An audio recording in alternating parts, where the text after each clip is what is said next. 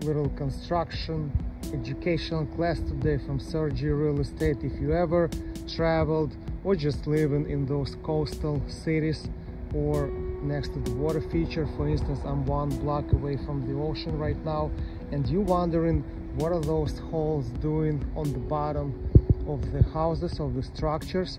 those are actually the flood vents that's required by code. What they do, and the purpose is in the event of flood and raising water, they're allowing actually the water to penetrate into the crawl space, and it will help to equalize the pressure of the water from outer part of the foundation of the crawl space, having some of the water being inside. So it's like the water from the both sides, because potentially under the pressure of just outer part water, the foundation could have collapsed and have entire building fall down.